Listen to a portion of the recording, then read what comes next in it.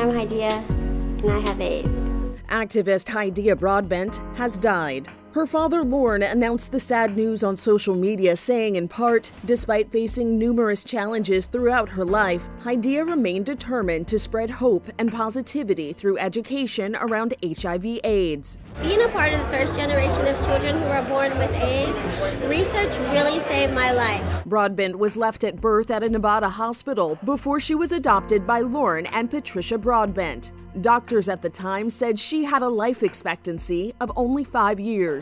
She made the world cry when, as a 6-year-old, she explained her desires to basketball star Magic Johnson. I want people to know that we're just normal people.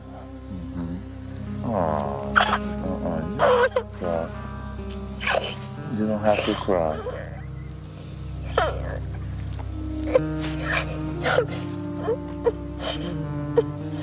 Because we are normal people, okay? We are. The two continued to advocate for HIV and AIDS education together. HIV, human immunodeficiency virus, attacks the body's immune system. According to the Centers for Disease Control and Prevention, the virus can progress into AIDS if left untreated. Wise beyond her years, an 11-year-old Hydeia told Oprah Winfrey in 1996 why she remained optimistic. No one really knows how long anybody's gonna live, because I don't put myself like, oh, you have AIDS, or I could go outside and get hit by a bus tomorrow, and you never know. If you stay in your bed and feel sorry for yourself and don't get up with the birds and just sit there and say, well, I'm gonna die, why get up and try and make a difference?